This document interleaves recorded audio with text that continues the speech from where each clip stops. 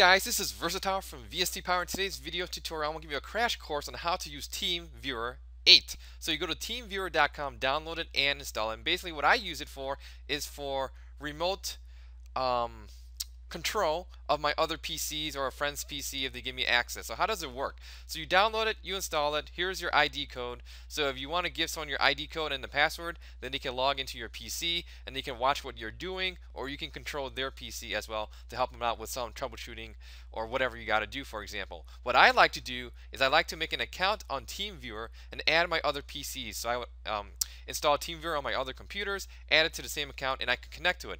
The best part is I don't even need to have the internet to connect to my PCs on my own internal LAN.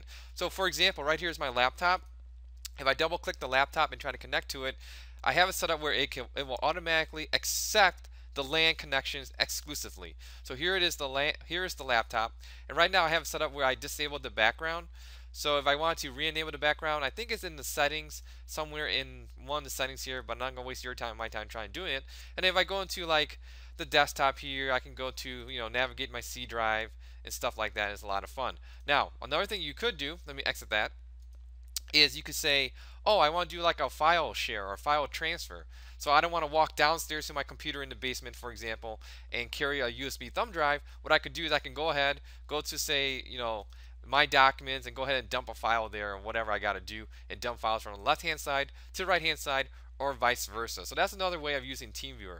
And if you want to set up how to set up this unattended access, go right here, connection, set up unattended access, do what you gotta do, add a password, and then you're good to go. So now you can connect to your computer remotely. What I like to do is, if I'm at work, for example, I can tunnel into my PC at home, go ahead, check on a download or transfer a file, whatever I gotta do. It's a real time saver. I love this program, and it's free. So you like this type of video, like, favorite, subscribe. Otherwise, if you got any nitpicky questions, leave a comment here on the YouTube page and I'll get back to you as soon as possible. Once again, thank you for watching. Take care. Bye.